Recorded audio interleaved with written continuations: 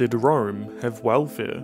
Yes, in Rome there was a monthly allotment of food and wine given to poor citizens. Rome was heavily male-dominated, however, so only males could become Roman citizens and therefore receive welfare.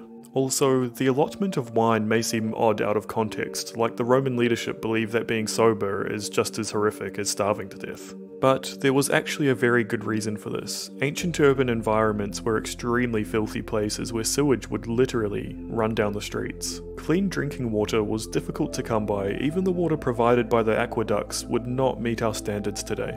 As such, the Romans mixed wine with their water, the idea being that the alcohol would kill or at least hinder anything which would make the drinker ill. Although I'm sure they did not understand the details of how this worked quite yet.